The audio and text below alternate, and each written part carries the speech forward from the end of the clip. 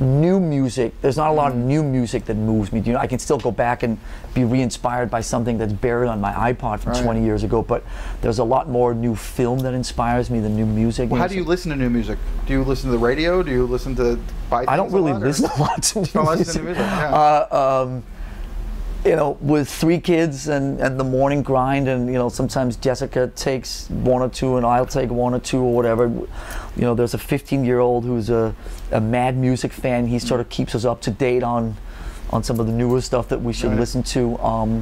But I would say basically probably 98% of the music that I listen to is in the car.